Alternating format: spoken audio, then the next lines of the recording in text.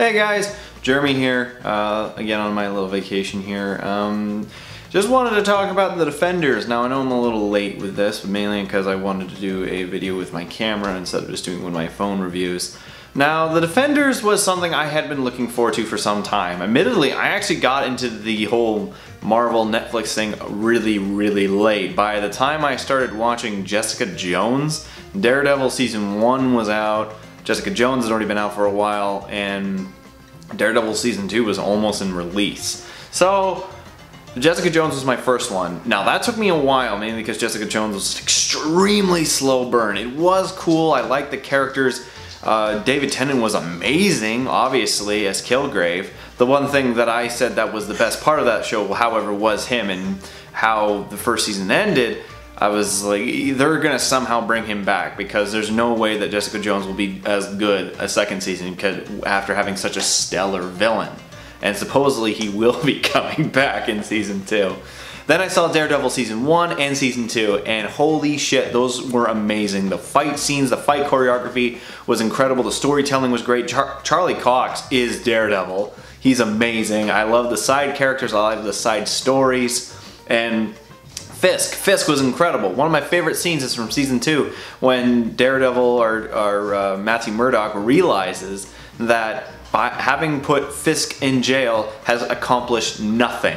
And I thought that was one of my favorite scenes. Then Luke Cage was out. Luke Cage was cool. Honestly, halfway through that season, the whole show just came to a screeching halt because he died, Marshall Ali, I can't say his name, but he died, right? And then we had Diamondback, who was a terrible villain. And I did not even bother watching Iron Fist. I heard it was just shit. Alright, so those are my recaps of all the other previous seasons. If I were to say my favorite ones, it's definitely Daredevil Season 1 and 2, out of all of them, mainly because of the fighting. So, the Defenders. It was the Avengers, but with TV. It's shorter, and it's really basic. The whole basics idea of it is that the 5 fingers of the hand have come together. Sigourney Weaver, Madame Chow, whoever was the villain in Iron Fist, who apparently died and then came back. This creepy Japanese guy, and this black Asian guy. And it was so simple. Now, admittedly, the best things about this was the chemistry. The chemistry between the 4 was really good. It was casual, not casual, but it didn't feel forced. It had time to grow, and interesting how they all met up. Like, it took until the 7th episode until Daredevil finally got into his outfit, which was pretty cool. And I liked the chemistry between them. However, the story is just so simplistic. There's a very simple plan that involves the whole from the 2nd season of Daredevil. But you would think that these people who have been around for hundreds and hundreds of years would have had a better contingency than 4 people coming in. Like, they didn't even get the Avengers. They got the lower Avengers. Technically. I don't know, they could barely handle Iron Fist. How the heck were they gonna handle these 4? Anyways, Sigourney Weaver's great. Sigourney Weaver is amazing. She carries such presence and such tone throughout every scene she's in. And not only just with how she acts, but also with what she says and her clothing. Her clothing reflects on a character, on a person who has lived throughout the ages.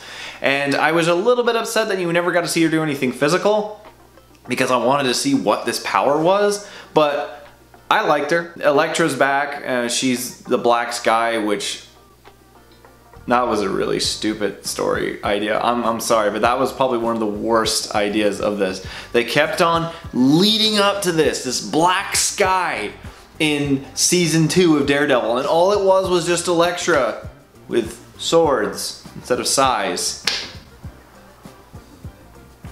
It was just so mediocre. It was a bit of a letdown, to be honest. However, I like it that it's 8 episodes. It's slow as shit for the first 3. But honestly, I don't see what else they could have done. Some people are saying that they could have had more episodes in it, but for fucking what? There was such a simplistic storyline in this episode. In this season, this was literally just the build-up. It was the Avengers. One very simple plot thread that was spread out over 8 episodes. And I liked it. I'm not saying that I didn't. I had a great time. The fight scenes were really good. I think that Again, the chemistry of all the characters, everything moves decently enough, especially after episode 3. However, it's just, in terms of the originality and just the whole idea of what the whole show was, I would rather watch any of the other shows again than this. Maybe like the first half of Luke Cage I would watch, and then maybe The Defenders, but I don't know. Daredevil season 1 and 2, Jessica Jones, and at least half of Luke Cage are better than The Defenders in terms of a story thread, in my opinion. Not to say that it wasn't a bad time, I enjoyed it, but out of all of them, I would rather watch any of the other ones again first. So in the end, my rating for The Defenders season 1 is a 4 out of 7. I enjoyed it, I thought it was a good time, but in terms of just its originality, its plot thread, the whole point of the entire season, I felt that it was highly squandered. Also, that ending was bullshit. Like, okay, I knew there was a season 3 coming, but what's the point of even pretending to fake his death if you're not even gonna hold off until season 3? Anyways, that's all from me, guys. I hope you enjoyed this review. See you guys next time.